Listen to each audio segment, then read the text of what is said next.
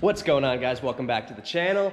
Today we are working on my buddy C6 again. This is the one that I Kenzo coated a while ago. You guys saw me put the Morimoto headlights in it.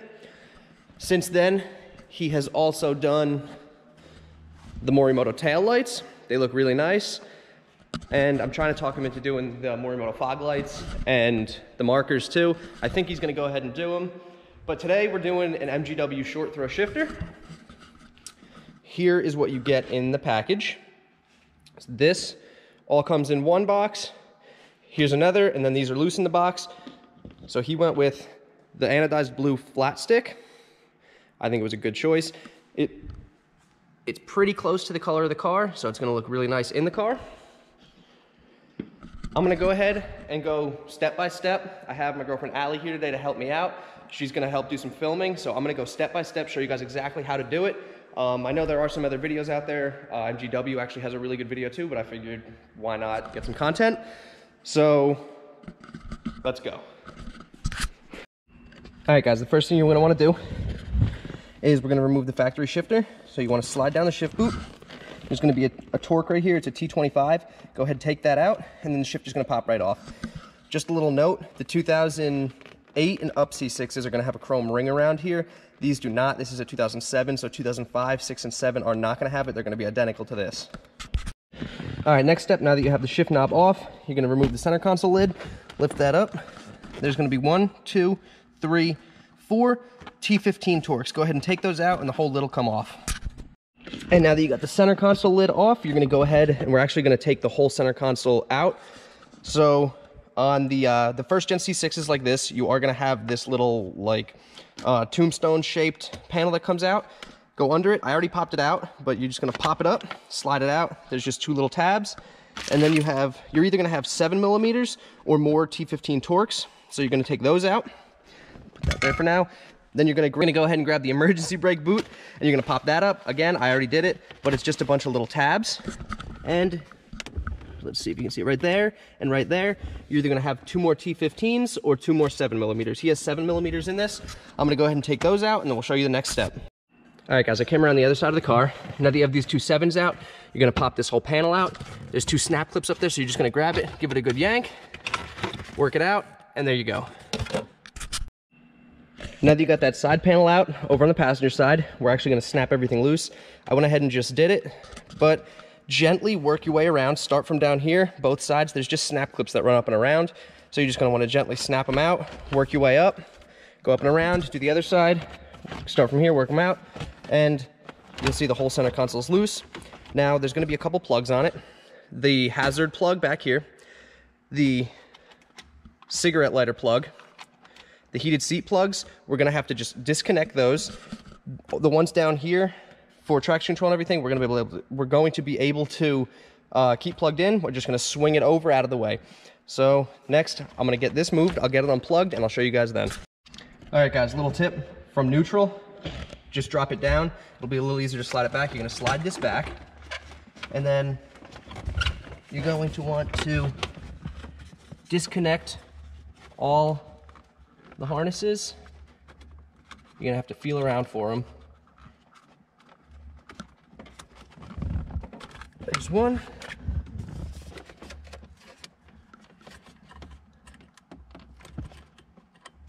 There.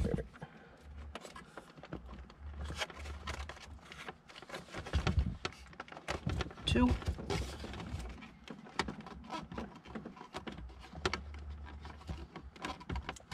3.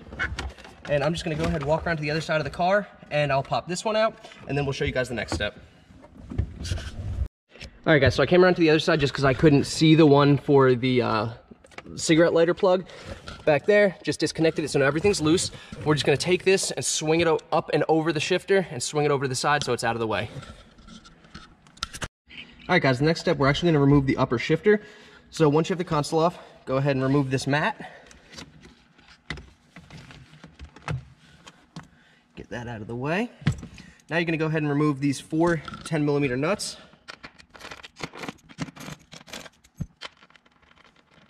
This one.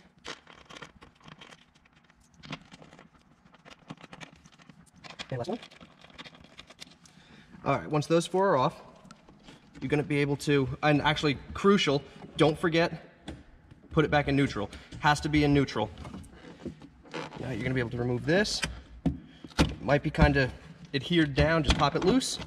Take that off. Now you're gonna go ahead and remove 4 10mm bolts that hold the upper shifter plate in. Crack them loose. They're gonna be a little bit tighter. So I'll get these 4 off, you don't have to watch me do it, and I'll show you guys the next step. Alright guys, now that you have the bolts out for the upper shifter mount, go ahead, pop that loose, and take it out. So next thing we're gonna do is take these Torx out, and actually it looks like somebody was, actually no, this is the factory bolt. So we're gonna take this bolt out, and these Torx. I'll show you guys that now. Alright guys, so I was right. Actually, they should all be T40 Torx, so somebody was definitely in here and replaced this one for some reason. I also noticed a couple other little things were missing, so I don't know who, I don't know when, but somebody else was in here. So go ahead, remove these 3. In your car, they should be T40 Torx. Then you can slide out there you go. You can slide out the lower assembly. Now, I'm just going to clean up the torque tube a little bit. Take that. That is the top of the torque tube. Just give that a good rub down with like rubbing alcohol, get it clean, because you are going to put a little bit of like boom mat on there, like insulator. And then we're going to go ahead and start building the new lower assembly. All right, so now you're going to go ahead and take the factory linkage rod out. It's just 2 screws right here. Pop those out, pull it out, and then go ahead. And if yours comes assembled like this, just go ahead and take these out, disassemble it, and I'll show you guys what to do after that. All right, guys, just clean up your factory linkage rod. Take a towel, clean it up a little bit. Now that this is disassembled, slide those on. When you're facing this, with the ears away from you, put this so the longer end of the linkage rod is to the left. Just like that. All right, guys, now that you have that in place, you're just going to go ahead and reassemble this. Put this back on. Make sure this is facing up while you do it. Actually, it won't. One way it'll spin all the way around, the other way it won't. So easiest, just make sure that's up. Put everything back in. Start them by hand so you don't strip anything.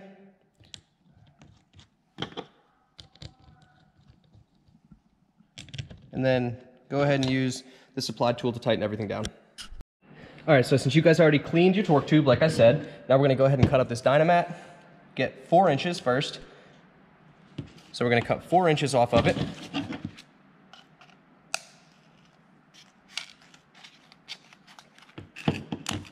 Like that. And then you're gonna cut what's remaining directly in half.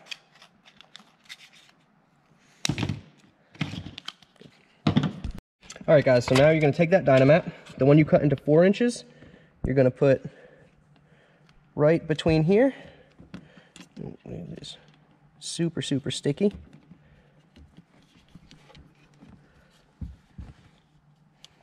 Get that installed right in there like that.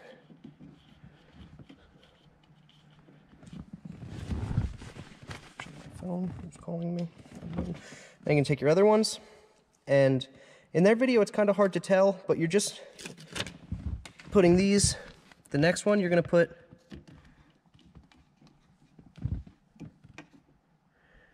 up here like so.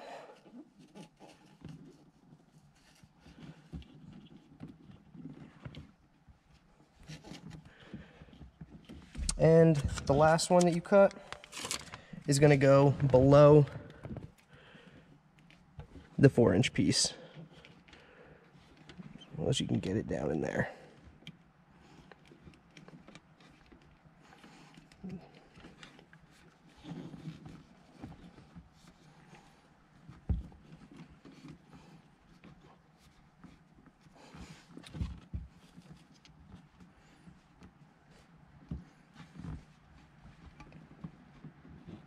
So it should look something like that when you're done.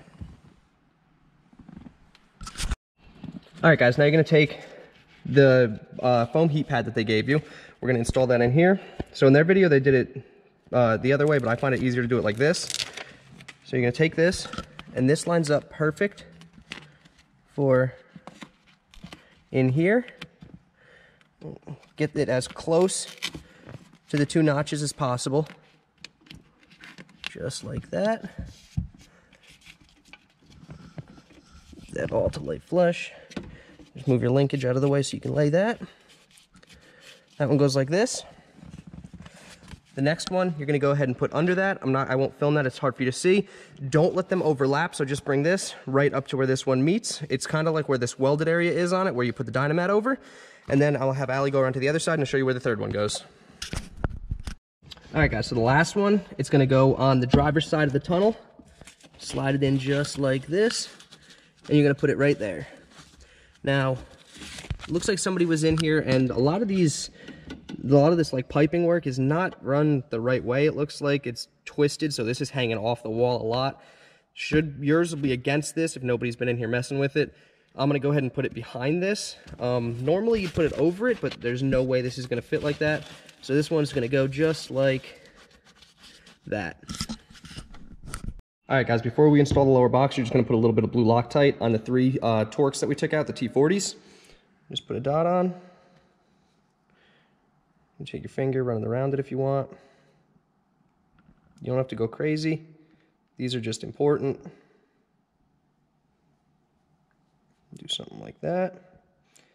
Put them at the bottom of the threads so that pushes up the bolt as you screw it in. You're gonna do that on each one. All right, guys, now we're gonna install the new lower assembly. Put that in. You're gonna have to kind of wiggle it around to make sure there's enough room for the linkage. So I'll go ahead and get this. It's not really enough room to do this and film at the same time, so I'll go ahead and get this in. Before I put all the bolts in, I'll show you what to do.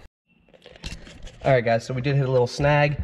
I was afraid of this when I first saw this, but all this piping work that I was talking about, how this is supposed to be in, you can see how, I don't know if you can tell, they're actually crossed over down there. So somebody was into this, the torque tube tunnel, and was messing with this. I don't know what they were doing, but now they're ran backwards. The new lower assembly actually hits this, and it can't push over far enough, so I can't get the lower assembly in. I'm going to see what I can do, try to make this fit right, and I will come back to you when I have a solution for it. All right, guys, it's been about an hour, but we did end up getting those lines out of the way. They are the transcooler lines. I did wait for my dad to get here because he's done so many of these. I wasn't sure what we could bend and what could be bent safely. So he ended up bending those out of the way for me. Everything's still the way it's supposed to be. Now the lower box fits in. You got the linkage connected. I didn't put any of the bolts in yet. So you're gonna go ahead, put the bolts in just hand tight for now. And I'll show you what we're gonna do next. All right, guys, now you're gonna go ahead and use the alignment tool that they gave you. It's the little plate, so you're gonna put that in. Put the 2 bolts in.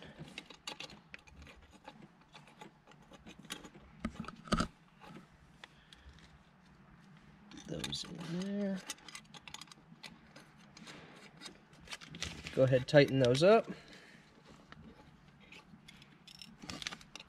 That's just to keep everything in place while you tighten up the rod bolt, the linkage rod bolt, and the 2 torque tube bolts.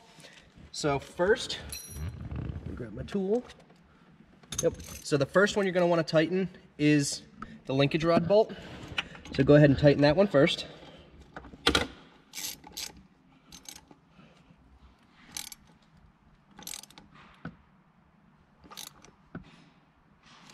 Okay. Now, the T40 right there. Now go ahead and tighten up your the other 2 T40s on the torque tube. Okay. Just make sure everything's good and tight.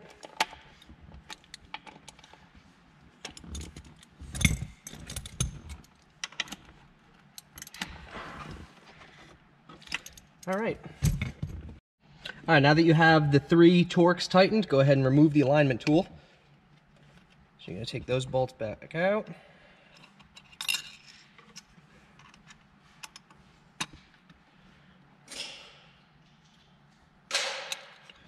There you go. All right, guys, so what you're gonna wanna do is while this is out, the upper shifter, the upper box on the shifter, you're gonna go ahead and put in a piece of the hardware. You're gonna do it on all of them, but I'll show you on one. Put the hardware in, tighten the lock screw until it locks, and then you're just gonna back it off so it's just loosened. This way, once in the car, it's easier to do it. Go ahead and do that on all of these, then we'll go ahead and install the upper box. All right, guys, so next thing you're gonna do is put the slide gasket in. And then, Allie, hold that for me. I'm just gonna take some of the extra grease in there.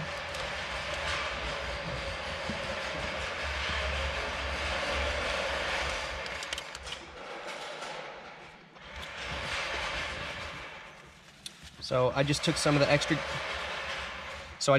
extra grease in the bag and just wiped it in there. Now you're gonna take your shifter and drop it down into place and go ahead and tighten up all these torques with the supplied tool they gave you. Once you're done with that, I'll show you the next step. All right, guys, so once you go ahead and tighten the 4 torques, you're gonna now go ahead and tighten up the set screws that you turned out a 1/4 turn before. So go ahead and just turn another 1/4 turn, tighten it up. So tighten up all those 4, and then we'll move on to the next step. All right, guys, next thing we're gonna do is reinstall the factory dust boot, but you actually have to go ahead and modify yours. So you're gonna take a razor, and you're gonna cut right on this seam right here. So you're gonna cut the bottom part off. All right, guys, so when you're done cutting it, you'll have this piece cut off, and it should look like that. You just want to cut it to that first line. Now, if you notice on his, it does have a slight tear in it. All the ones we have done so far, the dust boots are torn. You can either go ahead and order a new one or reuse yours. We haven't had any problems yet with torn ones. So now we're going to go ahead back in the car and reinstall this. All right, guys, so go ahead.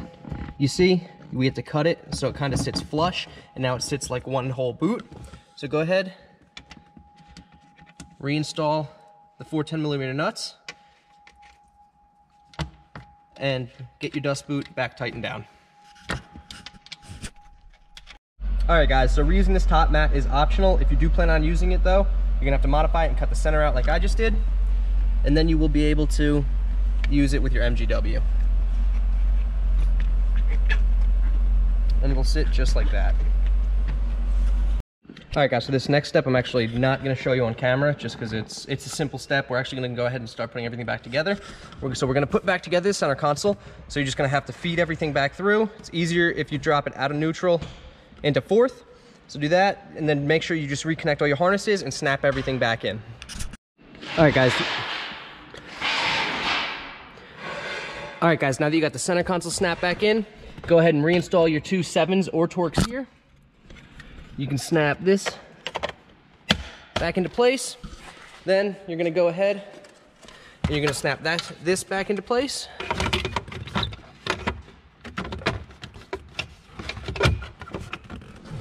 Allie's gonna come hold this for me.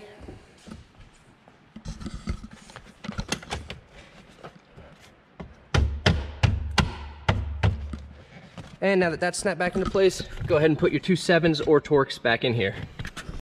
And then now that those are back into place, you can go ahead and snap your shift boot back into place. And just put that back down.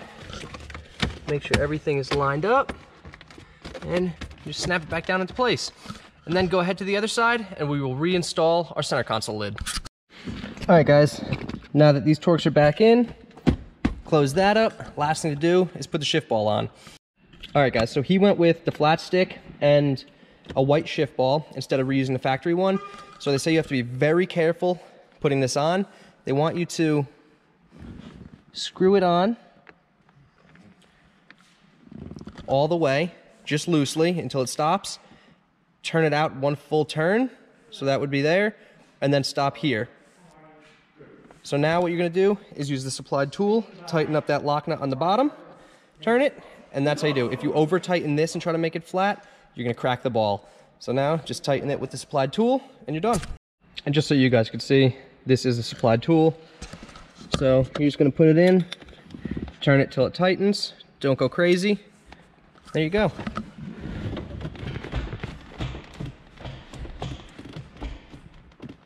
So also, it won't go into reverse without the car running because it won't activate the solenoid. So, and then just make sure everything's good. But I think everybody that does this is gonna love it. It's super notchy. definitely helps out. I've done these 4 so far, absolutely love them.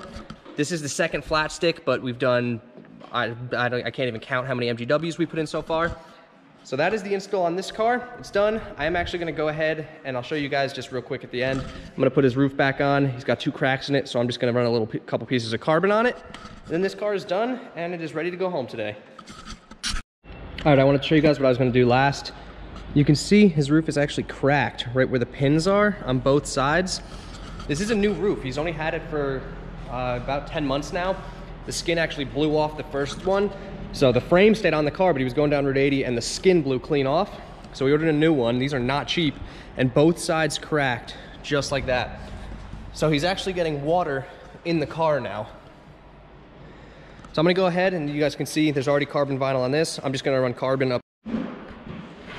All right, guys, I am done working on the C6 for the day. It's ready to go home. See, short throw is done. And the battery died as I was explaining to you what I'm doing, but I ended up just running some carbon on the edges here because he's got a clear roof. I don't know where it died before, so I'll just say it again. Last summer, he had the skin of one of these roofs fly off while he was going down Route 80. The frame stayed attached, that literally just like it adhered from it. And then he got a new one. These are not cheap. He's had it about 10 months, and you can actually see where it's cracked under the vinyl. So there's a crack right there, and on the other side in the exact same spot. So I just ran vinyl over it so no more water can get in the car until he can get it figured out. So that's it for this for today. I'm gonna go ahead and just wipe it down for him, and then I'm gonna deliver it to his house for him. Don't forget to like, comment, subscribe. I'll see you guys in the next one.